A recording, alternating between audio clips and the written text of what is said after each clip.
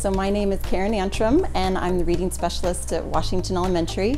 And my project was called Literacy Boost, and it was to get materials for my reading room so that the students could have more hands-on manipulatives as they learn their letters and the letter sounds, and then also to increase the reading room's library so that they could have lots and lots of books to read and take home and be involved in our lessons.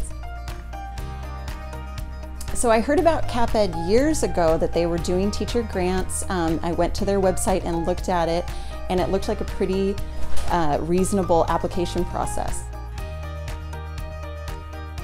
Absolutely. I would recommend that teachers look into applying for this grant. It's a very simple process, and it really does a great service to the schools to help us get materials that can help us with our instruction and help kids.